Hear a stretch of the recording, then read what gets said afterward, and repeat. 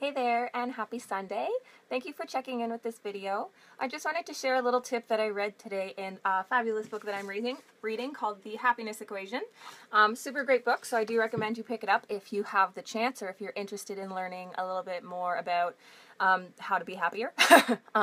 Anyway, so today's tip, I just wanted to talk a little bit about how more does not always necessarily equal better, okay? And I'm going to start off a little bit by talking about first the two wars that we are fighting as human beings these days. And now what the hell do I mean by wars? So there are two, like I said. So the first war is all in our heads, okay? So it has to do with a really old part of our brain, and it has to do with a new part of our brain.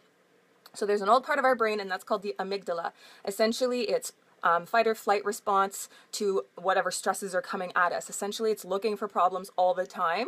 And then there's the new part of our brain, and that's the prefrontal cortex, and that has to do with rational thought, complex thinking, thinking through before you act. And essentially what this means, and it's a constant war between these two. So we want to react right away, fight or flight, but then there's also this other side to us, this prefrontal cortex, which wants us to think before we act. So that's the fight between inside our heads, right? And essentially what this means is we can't control our emotions, but we can control our reactions. So necessarily what that means is like our happiness is a choice. Like it's based on how we react to things. Yes, part of it has to do with what happens to us, but more so it has to do with how we react to it, because we cannot control the things that happen to us. We can only control how we react to them, okay? The second war that we are fighting is cultural. And what I mean by cultural, I mean it's a fight from what we used to live, and we used to be a culture of enough, but now we're a culture of more, a culture of just wanting more and more. It's been evolving for 100 years, and essentially it's like turning us into consumers, right? It's the consumerism, right? With production things and whatnot speeding up, and the ease of distribution with all of that. Essentially, we've created this society where there's never enough. We're always wanting more. And it's no longer a sin to be envious. It's something that's actually a staple in our economy. And that's not necessarily a great thing, because it just, like, it leaves us feeling like there's always something missing, right? So that's why that's why more is not always better. And I'm going to share a little story about that's really going to hit home, I think. And I just wanted to point out, like, it's something right now, like consumerism, that mindset of envy and that mindset of more, and like we can't really get away from it right now unless we like go and live in a cabin somewhere, which would be cool. But then again, we'd miss you, so don't do that.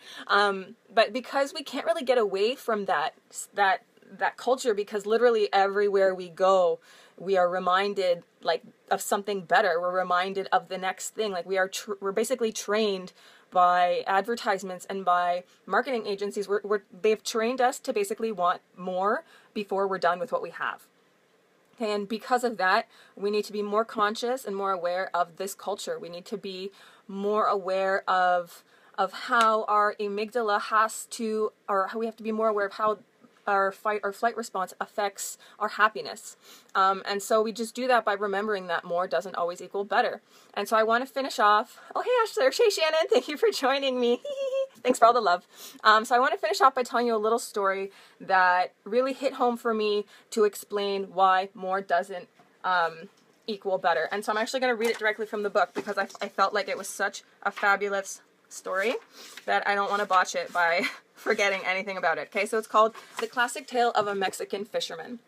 A boat is docked in a tiny fisherman's village. A tourist wearing expensive sunglasses and a fancy watch walks by and compliments a fisherman on the quality of his fish and asks how long it took him to catch them. Not very long, answers the fisherman. But then, why didn't you stay out and catch more? Asks the tourist. The fisherman explains his small catch is enough to meet his needs and those of his family. The tourist then asks, but what do you do with the rest of your time? Then the fisherman says, I sleep late, fish a little, play with my children, take a siesta with my wife. In the evenings I go into the village to see my friends, have a few drinks, play the guitar, and sing a few songs. I have a full life. The tourist jumps in. I have an MBA and I can help you. You should start by fishing longer every day. You can then sell the extra fish you catch. With the extra money you can buy a bigger boat. And after that, the fisherman asks, With the extra money the larger boat will bring, you can buy a second and third one, and so on until you have an entire fleet of trawlers. Instead of selling your fish to a middleman, you can then negotiate directly with the processing plants, maybe even open your own plant. You can then leave this little village and move to New York City. From there you can direct your huge new enterprise. How long would that take? Asks the fisherman. 20 or 25 years at most, replies the tourist. And after that? After that, well, my friend, that's when it gets really interesting, answers the tourist, laughing. When your business gets really big, you can sell your company stock to the public and make millions. Millions, really? And after all of that, asks the fisherman. And after all of that, you'll be able to retire, live in a tiny village near the coast, sleep late, play with your children, catch a few fish, take a siesta with your wife, and spend your evenings drinking and playing guitar with your friends. Okay? So this to me just basically showed like happiness is a choice. That fisherman knew what he had, and he was living the most, taking the most from it and living the happiest he could. He didn't need more, right? He knew that enough was enough. He knew when enough was enough. So I challenge you today to just ask yourself, do I have enough? Am I happy? Those are the two questions. And I challenge you to also think of like 5 things you're grateful for. Think of them really, really hard. And that's all I have for you today. I hope you enjoyed this video. Thank you for joining me, Shannon. Thank you for joining me, everyone. And have a super fantastic Sunday. All right, thanks. Bye.